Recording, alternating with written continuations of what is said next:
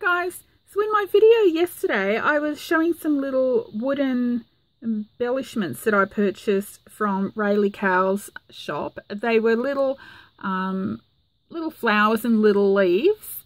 It's the previous video to this one, and in there I said I was going to make some embellishments for a nature or floral themed journal, I don't know which, that I was making, and I said I would show you a sneaky peek of that journal cover at the end of the video, and then oops, I totally forgot. So this was the journal cover I was talking about, and if you follow my little community page, the YouTube community page or Facebook, you would have seen a picture of this already. I think it may have been exactly as is, but maybe without the green sari silk and the polka dot frame around the butterfly. So I actually started this journal, I don't even know how long ago, maybe 9 or 10 months ago. I have a whole shelf of journals and other projects, not just journals, of stuff that I start and I work on like 1,000 things at once, and they go on the shelf, and then yeah, I pick them up not years, but months later to finish. So this was one of them that's been sitting there, and it's only the cover so far. I had done all the stitching. I think at the time I shelved it because I wasn't happy with this. I put a little corrugated cardboard on there with a butterfly, and I thought it was too plain at the time, and I was going to pluck the butterfly off and maybe put some layers. But now that I've come back to it months later, I actually quite like that it's pretty plain because the cover is quite busy. So all I've done is I did put this green sari silk that I got from Sue White's Etsy shop, and I'll put the link to anyone's videos or Etsy shops or whatever I mention in the comments box below. I always do. Yeah, I just added some green sari silk, and I just put a little thing around, like a frame around the corrugated cardboard, because I felt it looked too stuck on how it was before. So that's the one that I said I'd give a sneak peek yesterday. So this week I'm going to work on finishing this journal. Oh, and I added the closures, which was some of the green sari silk as well. So that's it.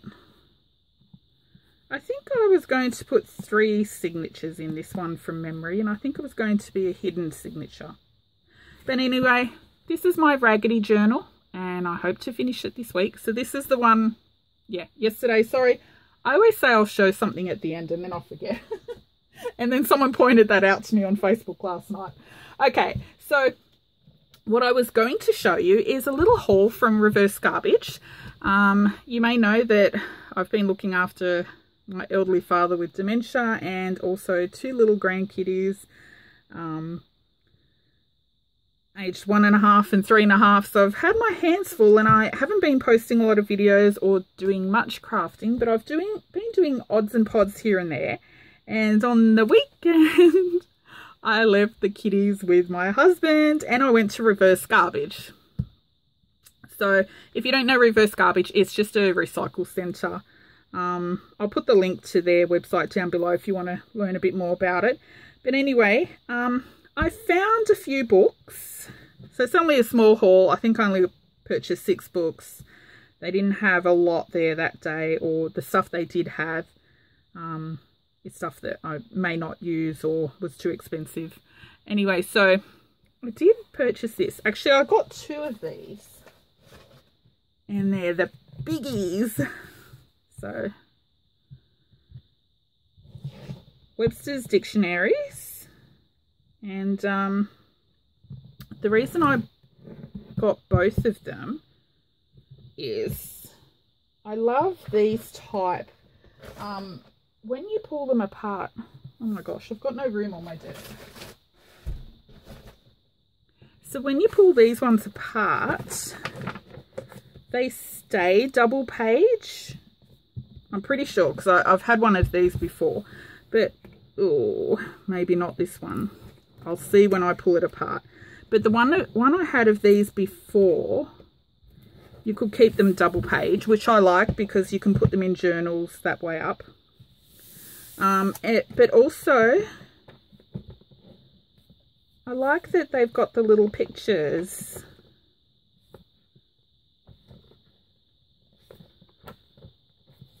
So,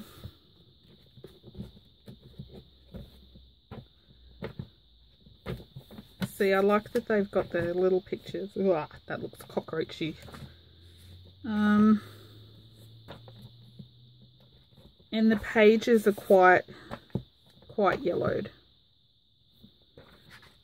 But also, you know, dictionary pages are normally really thin. These are quite thick. So the last one of these I coffee dyed some as well, and they came up really nice. But I thought that was a great find, so I got 2 of those. And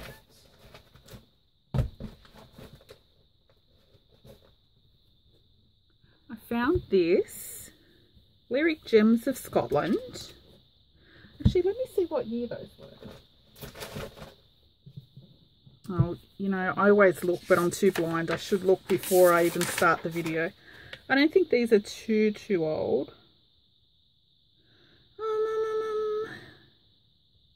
Yeah, 1979. So, not too old.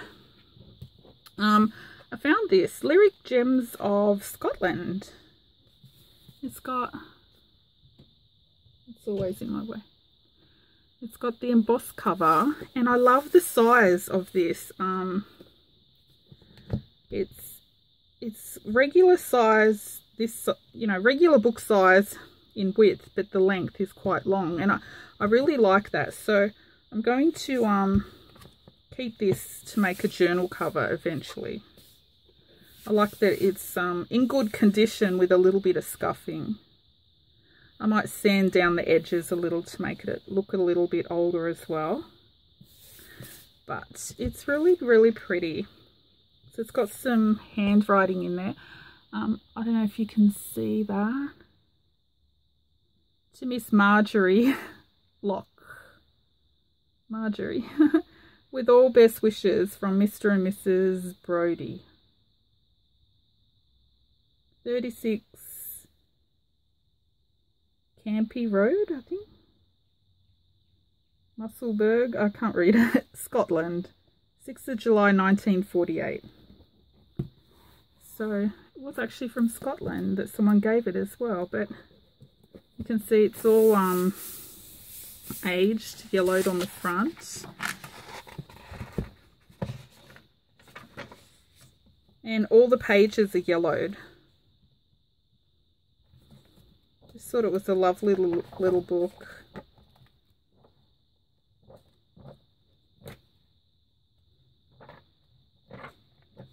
I've got stacks of music paper. I was selling it in my Etsy shop, but the packs I made up have sold out. So I had it really cheap just to get rid of it. But the packs I listed have sold out. I should make some more. Look, this was meant for me. Bonny Wood. Although they spelt Bonny different. I spell it B-O-N-N-Y. That's so cute. Oh, it was meant for me. Isn't it cute? I love the pages are so yellowed.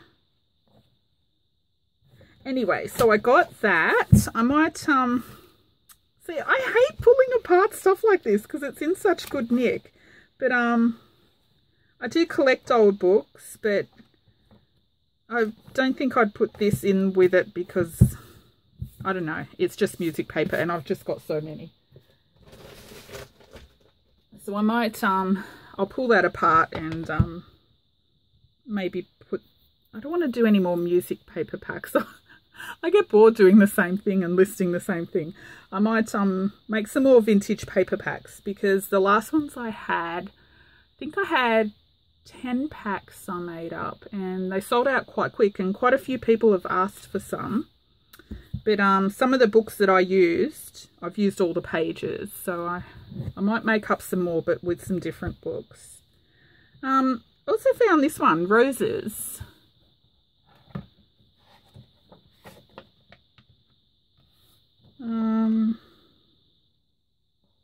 I don't think this was very old. I mean, it's got a lot of yellowing around the edges, but you know, can't see, too blind. But anyway, the reason I got this one, look at these in the back. Okay, I really like these tables, but oh wait, can you see? Characteristics of roses. It's got all these characteristics. I love these pages for collaging. But what I really liked was, look at these pictures, aren't they beautiful?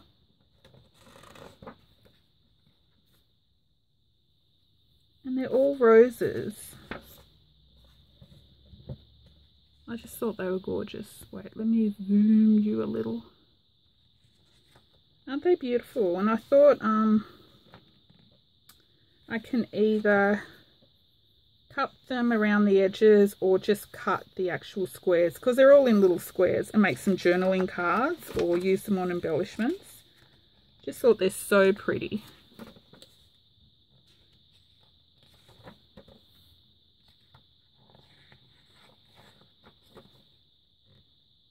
Really gorgeous.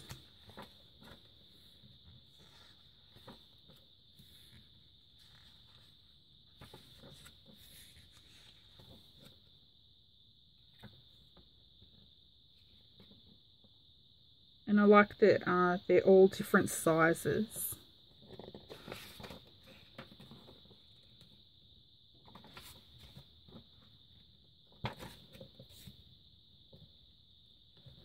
The only thing is it's got roses on both sides, so I'd have to pick which ones I like the most, because I don't scan and print anything. I think there's enough books with pictures out there in the world to already to use. No need to scan. Look at that, isn't that gorgeous? Anyway, so that's the back half of the book. The first half of the book is just floral arrangements, and that's pretty cool.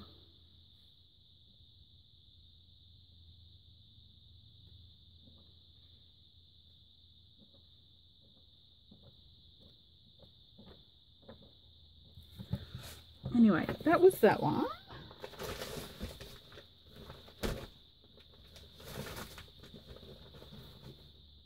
Okay, this one is huge. Let me zoom you back down a little. Oh, I don't want you to see my messy desk. Actually, you've seen it before. This book is quite big. A collection of Australian wildflower illustrations. Patricia Weir. But this is beautiful how it's been done. Oh my gosh, can you see? It's so dark in here. For all lovers of Australian wildflowers. But look just how, I don't know, just, you know, the decoration and the font of the writing.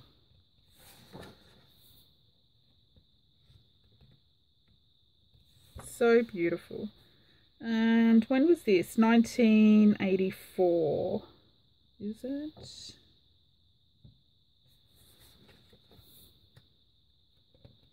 I think it was first published 54. This is an 84 print. So volume 1, The Hills. Look, isn't it gorgeous? It you know, it's got the handwriting style. Look at this. family, genus, species.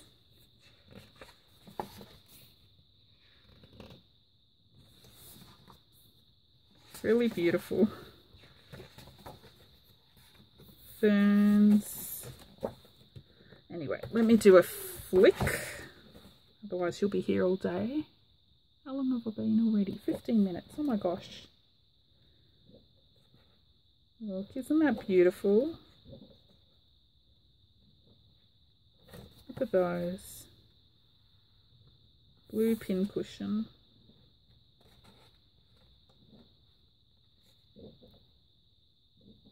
Really beautiful. I love this book. Eucalyptus.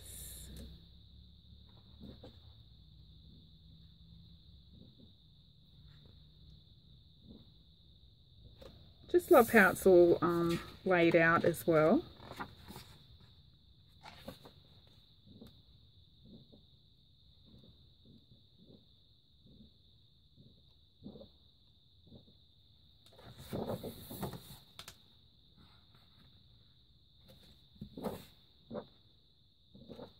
Anyway, so I thought these would be great in some botanical journals.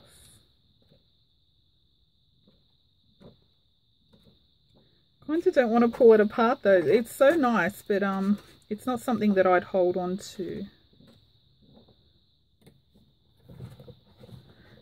And yeah, I won't be scanning it.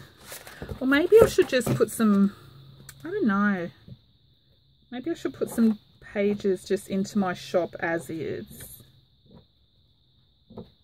I don't know. Maybe let me know in the comments if anyone's interested. I can always pull this apart, put pages in my shop. It's really pretty.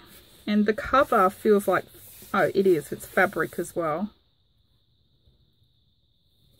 So I might use this cover for a flowish journal. So pretty. And the last one I got, oh, this is my favorite. Oh no, my power on my phone is gonna die. See, rookie error still. Sorry, let me just plug my power in. That's better. Okay. Been on YouTube 1 year now and I still do things like low battery.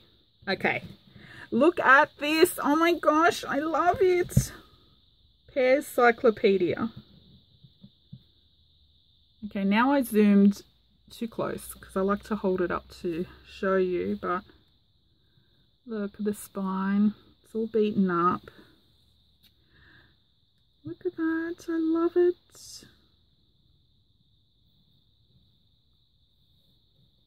These are my favourite types of books.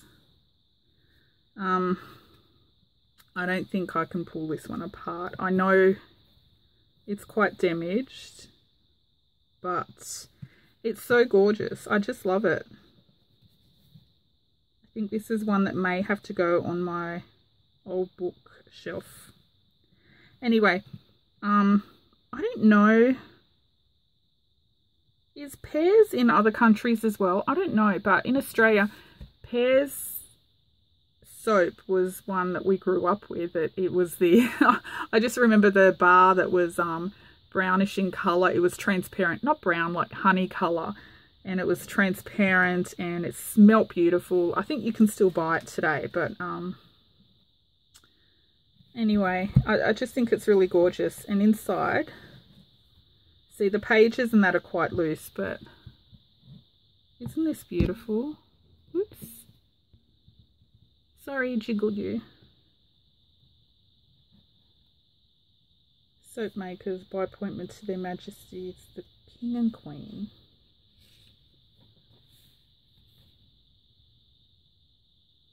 Look at the old ad.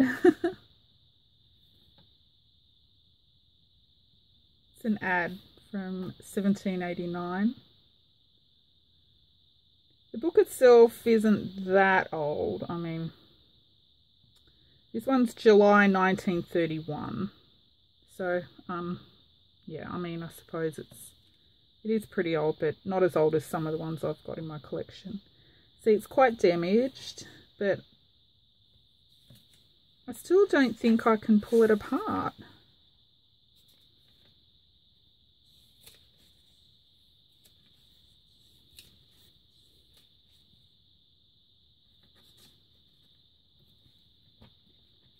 Got some, see the pages, look at the aging on them. It's so gorgeous.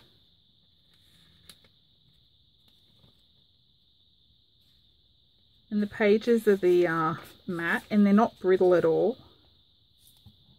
But there's some beautiful pictures in there. Look at this, Pear's Atlas of the World. It's just got little maps in there. I've never heard of this. My husband looked it up online. I had never heard of Pear's Cyclopedia before. Anyway, there's all little sections and Dictionary of Business, Sports and Pastimes.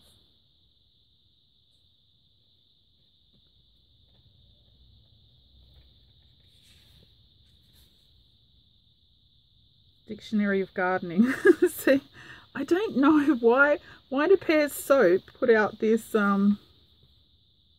this book, synonyms and antonyms. There's dictionary pages in there as well. But this is what I really love. In the back here. Look at these pages. Oh my gosh, and there's an old calendar somewhere. Yeah.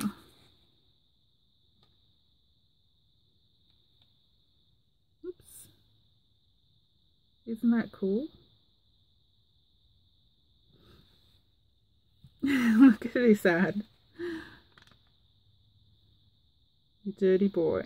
The little fellow hadn't washed. He wishes now he had.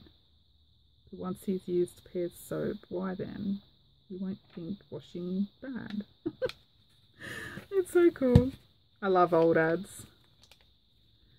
But anyway, that was it. So that was my little book haul. Not too many, 6 books, but which is good because I have way too many books as it is. But I thought they were all great finds. You can never have enough music paper. And these big dictionaries, I might pull these apart and put some in my vintage paper packs, and some maybe just I'll put packs of just the dictionary pages in my Etsy. Oh, look.